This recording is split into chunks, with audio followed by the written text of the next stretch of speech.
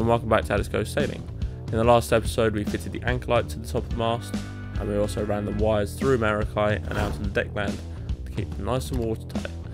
Now in this episode we're going to be fitting the field connector to the wind vane wire, and we're also going to be fitting the connector to the anchor light. And hopefully they work by the end of the episode on the plotter and on the switches. So let's get into it. Right, we would just be in this end, cutting it to the length. We're going to have the wire and the mast running down how we had it before, down the side there, and then in about the join here, and maybe the anchor light join here. Anchor light, we're going to use these waterproof connectors, and then for the NMEA2000 link for the wind sensor, we've got to use this bad boy here. Right, so this is the connector.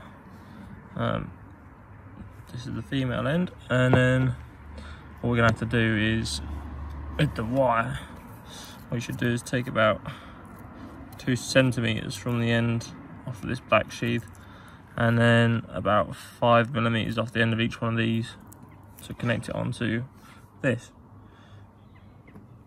And here you have the little connector ends, all flathead screws to screw them in with.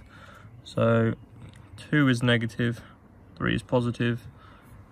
This raised up one is the blue one, blue sensor wire, and the white sensor wire on number 1 below it, and then 4 is the shield.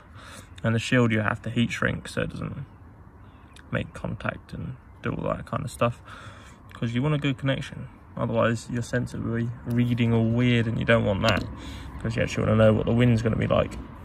So then you got the casing that goes on top, and then you got this rubber gland to waterproof it, because it seals on around the actual wire pretty snug, and then this crushes it down and keeps it watertight.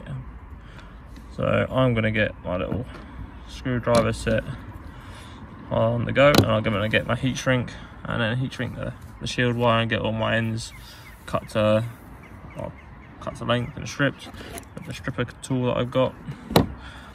Alright, so as you can see, I've taken off about 2 centimeters of the shielding stuff, and it protects the wire itself, so that when we put this stuff on, that will sit in there, that'll squeeze down on the wire itself, and then this will go over, but it allows enough length to be able to connect up to the connectors whilst having this rubber sealed up, because you don't want to be sealing on the actual wire itself, because that'd be ridiculous, and you want to have enough length so you can move the wires around and actually connect them.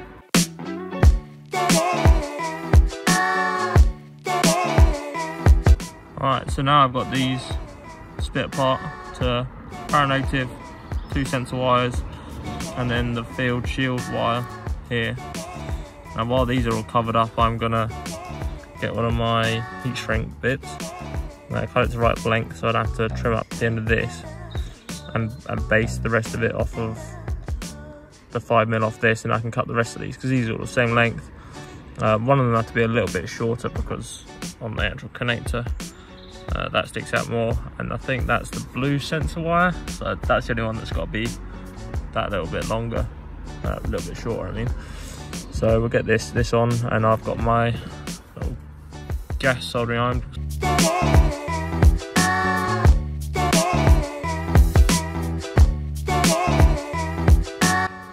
Alright, so just added that heat shrink bit onto that field wire, or shield wire. So I'm just going to take back this foil. This doesn't matter too much if you take a lot of it off.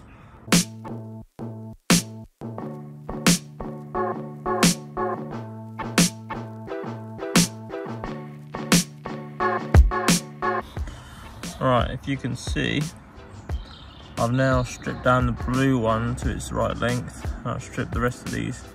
The shield's ready to go. If I get the actual connector, you can see if I line these up, like line up to the right length, and then where that tool one is, the blue one lines up there.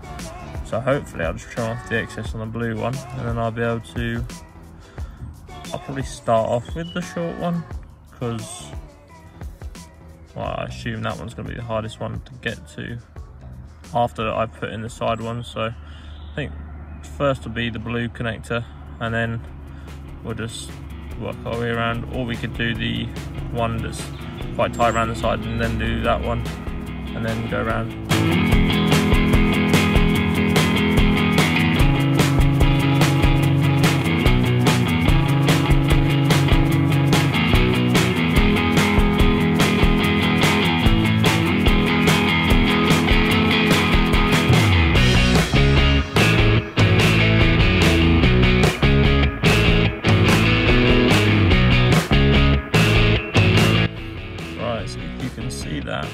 All of them are now connected.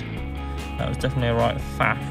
The last one was probably the hardest because it messed with holding it all in, but none of them moved. They're all down to all the rubber is, so they're all protected and won't touch or anything like that. So I'm going to sort out these bits so we can connect up the rest. Alright, so now that all that's connected up and sorted, I can get on with sliding these over and getting it sealed, and then that one's finished.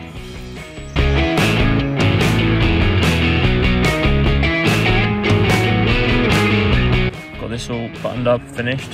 The wire's actually gonna tuck round in here because we're gonna have the kicker fitted here. Actually, get up to the boom, and then this wire will come around here. But we've got to avoid this a little bit, but it doesn't matter too much because we're never going to pull it forward. It's going to be pulled up, so never interfere with this too much. And then this we'll keep in line. So what I'm gonna do is find where this locates on, screw it up together,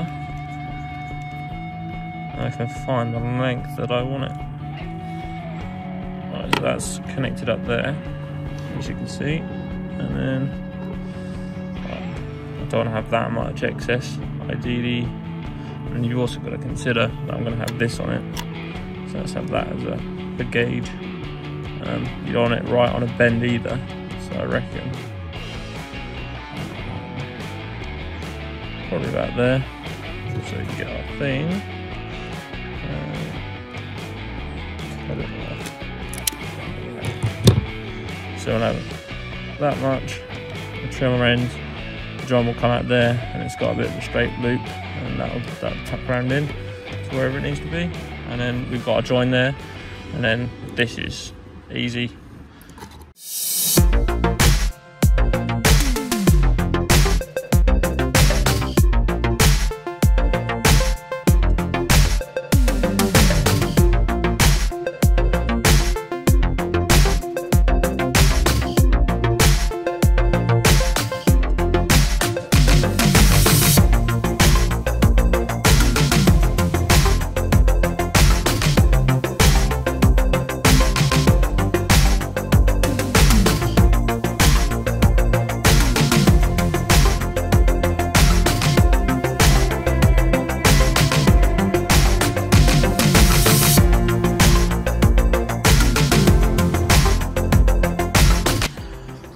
Right, they're both finished now, and I can just connect them like so.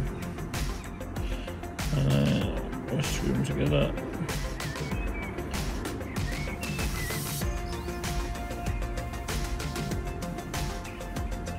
All connected. And there you go. Pretty snug in there. And then we've just got to do the anchor one, which follow the path of these wires, and I get this connector here to run somewhere alongside it. Right, got quite late, but got this connector done up. I used some heat shrink and the soldering iron and soldered the wires together, and then sealed them up with some heat shrink.